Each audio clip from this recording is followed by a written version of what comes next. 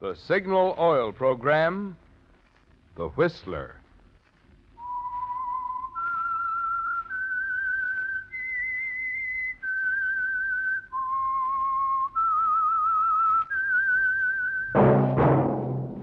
That whistle is your signal for the Signal Oil Program, The Whistler.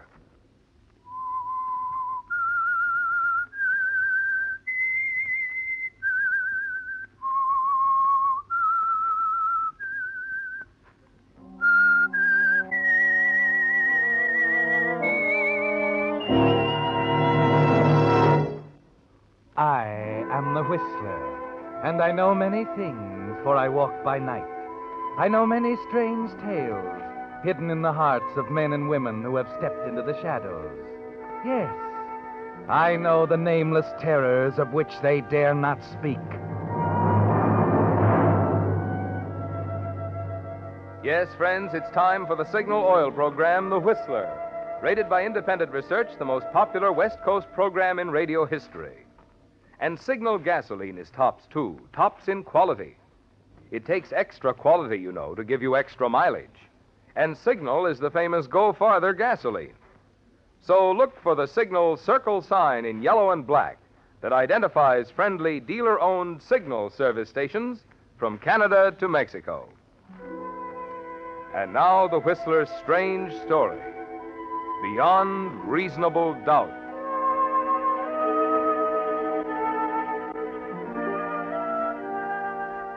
The cerise jacket on the mannequin in the window of the Berkshire shop was the thing that had brought Gina across the street to the south side of Kimberly Drive. It was an unusual thing for Gina to do, but the jacket was a stunning one, like everything handled by the Berkshire shops from coast to coast. And Gina had told herself that now, after 5 years, it was high time she got rid of the strange subconscious dread that kept her away from the shiny black marble front of the most fashionable dress shop in Hillcrest. She examined the jacket and had almost decided to risk going inside to inquire about it when a man, a tall, dark-haired man with a white carnation in his lapel, hurried past her into the door. Her heart stopped cold for a moment and then began to pound. Her first impulse was to hurry on and never come back, but she stopped, not sure, and then walked back cautiously to the glass door, looked through at his retreating back, the familiarity of his walk, the slope of his shoulders, and then... Gina, darling. Oh, hello, Isabel. Oh, how wonderful to find you here. Darling, you've got to help me pick out a dress. You've simply got to. I'm a desperate woman. I'm sorry, Isabel. I'm in a hurry and I What's can't... the matter, Gina? Here you are, one of the best-dressed women in Hillcrest, yet you avoid the Berkshire like the plague. Have you got something against them? I've just been too busy to worry much about clothes. Rubbish. Look at you now, like you stepped out of a bandbox. Black and white, and that lovely black and white bag to match. Where did you get it? Oh, Stillman's this morning. It's a beautiful bag. How you managed to find these things. Well, in we go now. I can't stay long, really. It will only be a minute. You'll love this store, darling. You look around. I want to speak to the clerk at the glove counter for a moment. All right, Isabel. Well, how are you, Jenny? Well, Haven't seen you in a long time. you startled me. Don't you remember me, Jenny? Jenny? That's right. Jenny Barton. I think you must have made a mistake. Oh? Did I? I'm afraid so. I'm very sorry. Clerk, Yes? you saw the woman I came in with, the lady in the blue crepe. Why, yes, ma'am. When she comes back, would you tell her I've gone home? Please, I don't feel well.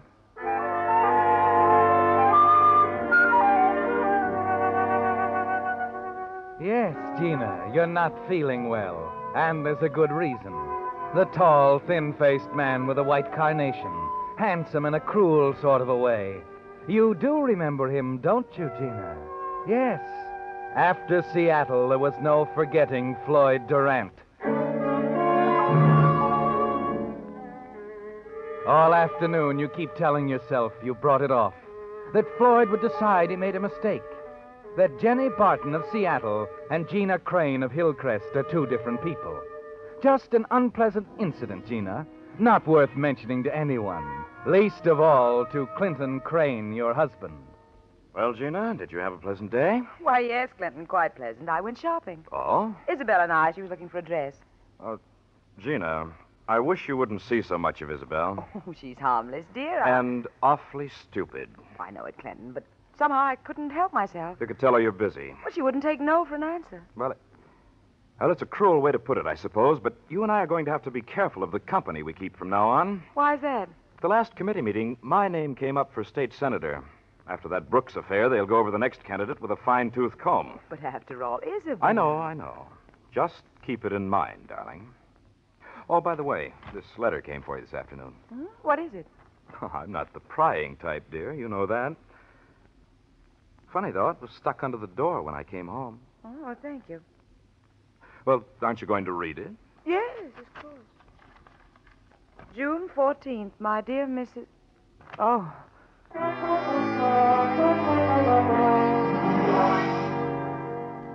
You sit down slowly as you read it, trying to hold yourself steady. Clinton is watching you, Gina. You can't let him know, can't give him the slightest chance to guess what's in that letter. What makes the words fly off the paper and bury themselves in your brain like jagged pieces of shrapnel. My dear Mrs. Crane, apparently you don't remember me, Floyd Durant. But I remember you, Jenny. I remember you very well. I know when you'll read this, you'll wish I was dead. Because of our strange association while I was store detective at the Berkshire shop in Seattle. I'm staying at a boarding house, 217 Pine Street, third floor rear. If you'd like to talk over old times, drop around tonight at 9 o'clock and bring your checkbook with you. That is, unless you'd like me to have my conversation with someone else. Your husband, for example, or the police. What's the matter, dear? Bad news? No. Well, no, it's nothing important. Just a note from my dressmaker. Oh? Remember, I told you I was getting a new suit? It's nothing important.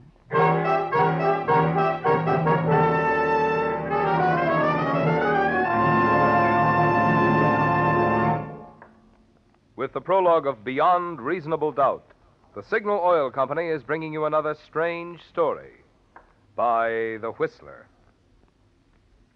But now I want to tell you about a product that's so fine, 97% of the persons now using it say they will be back for more.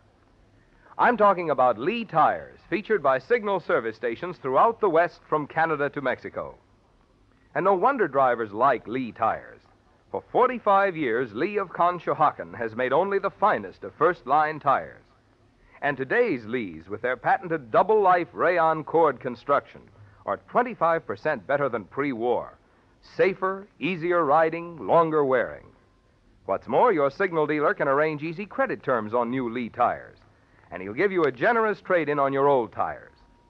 So why keep on taking chances on those smooth, tired-out old tires that can cause serious accidents and spoil your driving fun? Stop by your Signal service station and have your Signal dealer look over your present tires. You'll be surprised how little it will cost to drive out on fine new Lee tires. And now, back to the Whistler.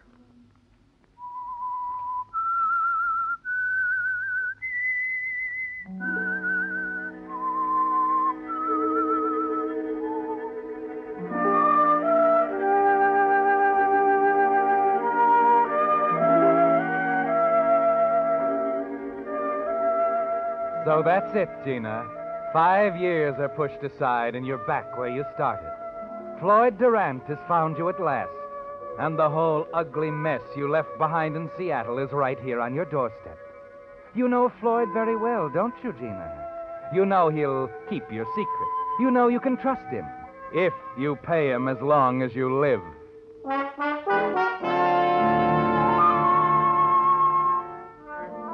Luckily, Clinton, your husband, is due tonight at a political meeting. And shortly after he leaves, you pull your car out of the garage, the letter with Floyd's address on it tucked safely away in your black and white bag. 217 Pine Street, third floor rear. A half hour later, you're walking down the long, dark hallway toward his room. But as you raise your hand to knock, something stops you. I can't stand it, Floyd. I tell you, I don't care. Nothing matters now. You can do as you please, but don't come running back to me. I'm all through. Oh, excuse me. I'm sorry. I didn't mean to push you. Certainly.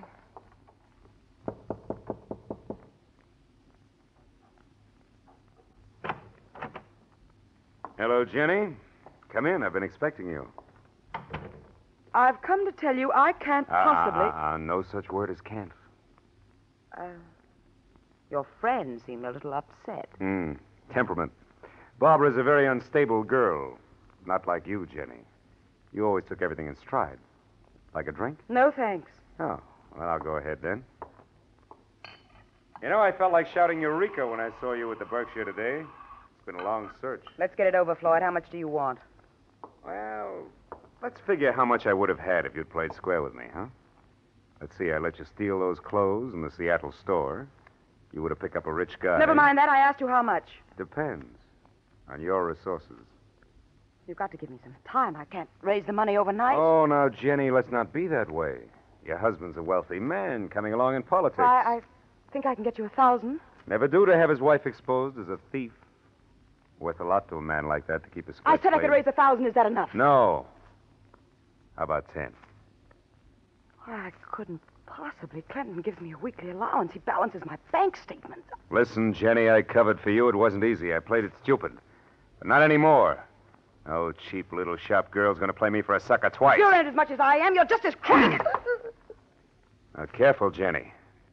You talk pretty big for a thief.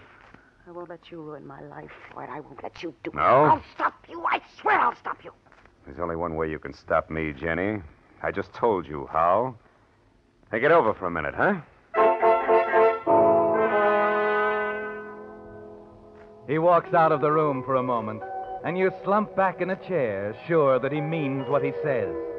That Seattle is caught up with Hillcrest, and there's no way out. Then, only a split second before he comes back, your eye strikes something on the table next to your chair. A long, bright, sharp pair of scissors. You reach out, grab them, hold them under your bag as you rise. Now, let's get down to cases, Jenny. It's not whether you're going to raise that dough anymore. It's how. Floyd, I want to be very sure about this. You know what you'll be doing to me. What? You know there's no possible way I could raise... I just told you. All right, Floyd, I'm just making sure. Okay. Okay. Well. Oh, would you pick up my bag, please? I thought you'd bring it with you. Sure, baby, sure. All right, Floyd. Oh, you decided.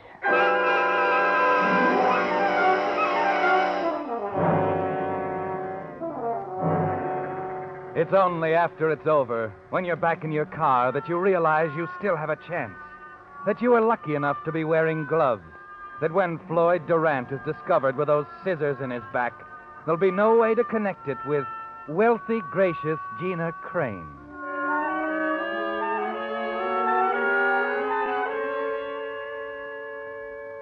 There's no sleep for you tonight, of course.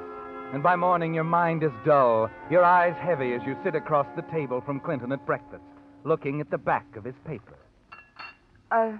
More coffee, dear? No, thanks. Well, another murder last night. What? Yes, but for once, thank heaven, the police are on their toes. You mean they know who did it? Yes, a woman. Could I see it, Clinton? Yes, here, read it. Store detective from one of the downtown shops was stabbed with a pair of scissors. It was bound to have been a woman. They haven't decided who it was. Her name's there, Barbara something or other. She followed him down from Seattle. There it is, Barbara Arnold. They've arrested her? This morning. Oh. What's the matter? Oh, nothing. I just hate to hear about these things, Clinton. So much crime. There'll be less of it when I get elected to office. And, by the way, I'd better be getting to my office right now. Things are beginning to hum down there with nominations Clinton, coming up. Darling, you know the Parkers are up at Yosemite? Yes? They want me to join them for a few weeks. Now, Gina, you know that's out of the question. I'm tied up with the committee right now, and Couldn't I run up alone? Would you like to? Would you mind? Well, I suppose not. When do you want to go? Right away, Clinton. Today.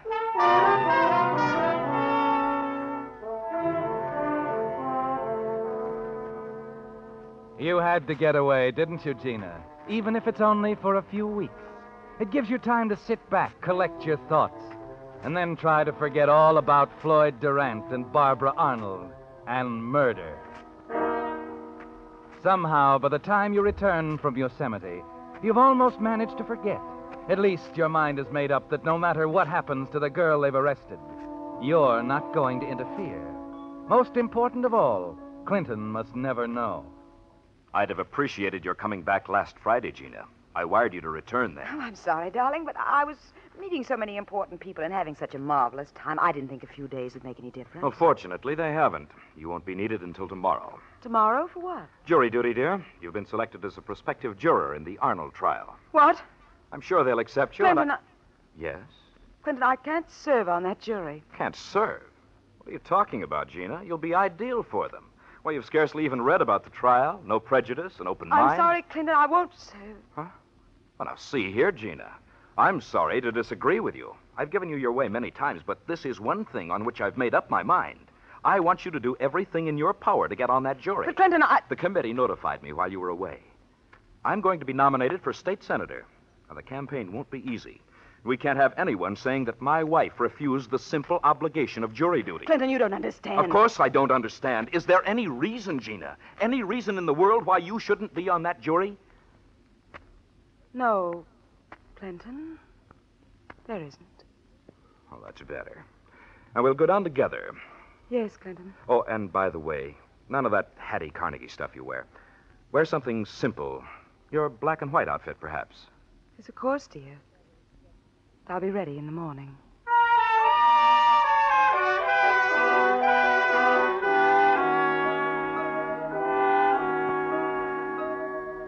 You never expected anything like this, did you, Gina? All night and the next morning, driving down to the courthouse with Clinton, your mind is struggling for a way out. But there doesn't seem to be one. All you can do is pray that Barbara Arnold, the girl you ran into outside Floyd's room, will fail to recognize you. As the attorneys question each candidate for jury duty, you're trembling inside, telling yourself over and over that it was dark in that hall, that Barbara had been crying, that you scarcely spoke, that she wouldn't know now in this courtroom. And now you're sure, Mrs. Crane, that you can approach this trial with an open mind, that you haven't reached any decision on the basis of what you've heard or read in the newspapers? I'm sure. And you would have to be convinced beyond all reasonable doubt that the defendant, Barbara Arnold, my client, is guilty before you would vote for conviction? I would. Thank you, Mrs. Crane, that's all. Thank you. Just one moment, Mrs. Crane. Hmm? Just one more question. Yes? Are you certain that you never met the defendant before? Yes. Positive. I see. For a moment, Miss Arnold thought you looked familiar. She must be mistaken. She is. Quite mistaken. All right. The defense accepts the jury, Your Honor. Well, Gina, you're on the jury, sitting in judgment as the state tries Barbara Arnold for the murder you committed. And you've been lucky, haven't you, Gina? Very lucky. No suspicions, nothing to implicate you in any way. And the prosecution will prove beyond reasonable doubt that this girl, Barbara Arnold, sitting here in front of you, weeping, as her attorney has carefully instructed her, did with malice aforethought and hatred in her heart murder Floyd Durant.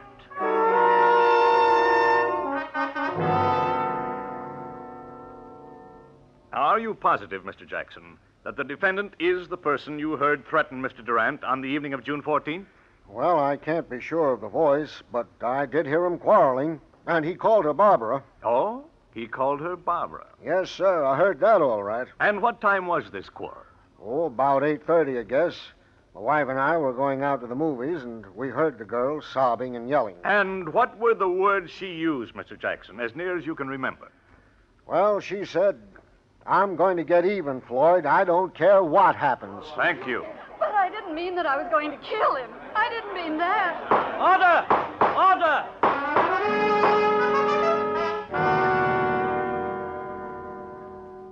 So, Miss Arnold, after your bitter quarrel with the deceased, you turned and ran out of the room.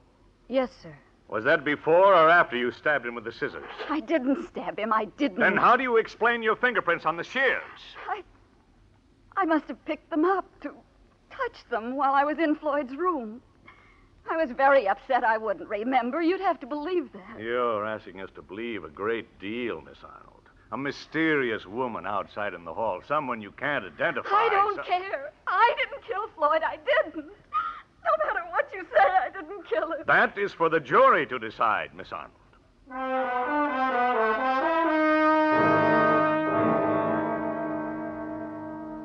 Ladies and gentlemen of the jury, the attorney for the defense insists that you must find this girl, Barbara Arnold, this murderess, innocent, as long as you hold any doubts as to her guilt. Well, for once, I agree with him. But there is no doubt. She quarreled with Durant. She admits that. She threatened him. She admits that.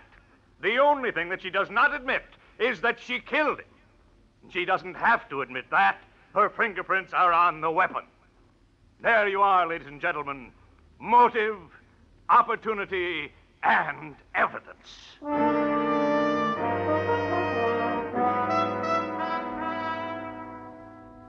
Yes, Gina. Motive, opportunity, evidence. And as the trial moves into its last day, you're feeling more confident than ever. You're thankful that the jury isn't to be locked up, that you're free to return home now, get a full night's rest before tomorrow's deliberations. And you're more exhausted than you realize, Gina. You oversleep the next morning, have to dress hurriedly, slip into the black and white crepe outfit, grab up your black and white bag to match as you run out the door to the waiting taxi. And there's another ironic thing, Gina. 15 minutes after the jury retires, you find yourself elected foreman. Yes, sitting there in the black and white dress, the same outfit right down to the handbag that you wore on the night you killed Floyd Durant. Foreman of the jury that should be trying you.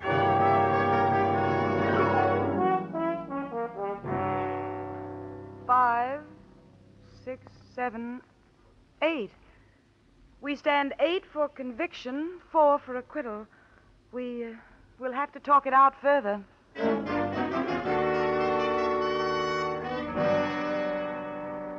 Yes, Gina, you have to talk it out further until the other 11 members of the jury join you in a unanimous vote for guilty.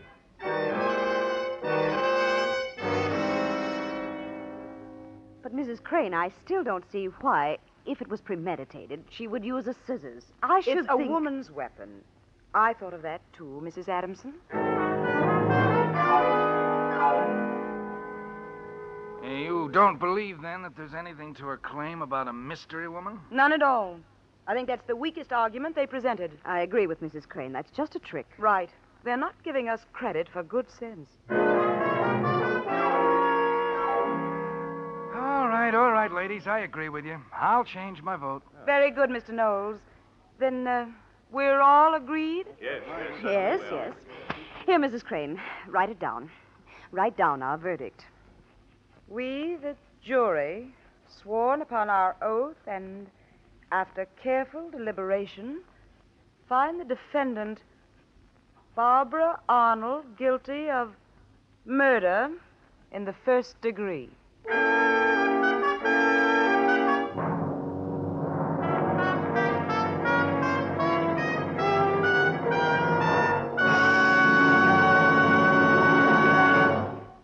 The Whistler will return in just a moment with the strange ending to tonight's story. Meantime, since you're going to be passing a lot of signal service stations during your summer driving, I thought you'd like to know a little more about the organization that brings you the Whistler and the policies it stands for. First of all, Signal products have always been sold only through dealer-owned stations. The reason? Signal believes that a man who has his own money invested in his own business naturally has more incentive to serve you better. Secondly, because you want top quality products for your car, every Signal service station is backed by an organization that serves almost 2,000 Signal dealers with resources to bring you all the latest advances in petroleum science. Do drivers like this combination of personal service at dealer-owned Signal stations plus fine quality Signal products? Well, just consider the facts. From a mere handful of dealers in Southern California, Signal has grown and grown. Until today, Signal stations serve 6 western states from Canada to Mexico. For extra driving pleasure, extra performance from your car, why don't you join the switch to Signal, the famous Go Farther gasoline? And now, back to the Whistler.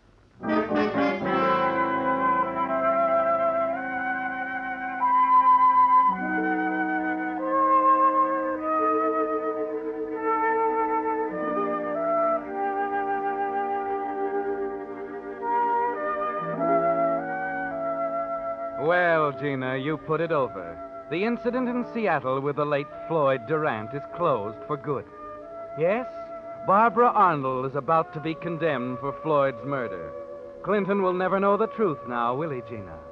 All he'll have is praise for the way you conducted yourself in serving as foreman of the jury that should have been trying you. As you file back into the courtroom with the other 11 members, you're trembling a little. But not with fear this time, Gina. No. It's because you're thrilled, excited, because everyone in the room is looking at you, waiting for the verdict. Ladies and gentlemen of the jury, have you reached a verdict? We have, Your Honor. We find the defendant. No, Mrs. Crane. As jury foreman, you will please hand the verdict to the clerk. He will read it. Oh, yes, of course. I had the envelope right here. I must have dropped it. You put it in your purse, Mrs. Crane. I watched you. Oh, yes, thank you. Sorry. I don't seem to find it. We women keep so many things in our pocketbooks. But wait a moment. Here it is. Very well, Mrs. Crane. Hand the envelope to the clerk. Yes, Your Honor.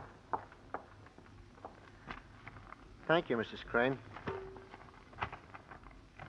The clerk will read the verdict. But, Your Honor, this... Clerk will read the verdict. But... Will you please read that paper? Yes, Your Honor. June 14th. My dear Mrs. Crane, apparently you don't remember me, Floyd Durant. But I remember you, Jenny. I remember you very well. I know when you read this, you'll wish I was dead.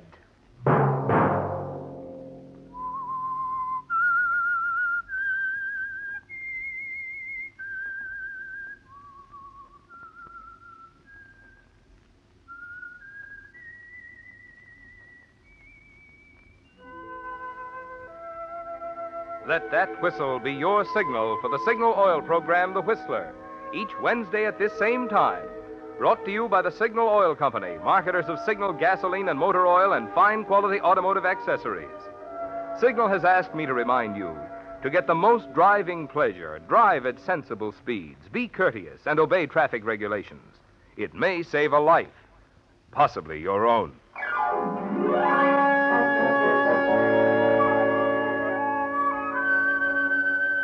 Featured in tonight's story was Betty Lou Gerson. The Whistler was produced by George W. Allen, with story by Robert Libet and Frank Burt, music by Wilbur Hatch, and was transmitted to our troops overseas by the Armed Forces Radio Service. This is Marvin Miller speaking. This is CBS, the Columbia Broadcasting System.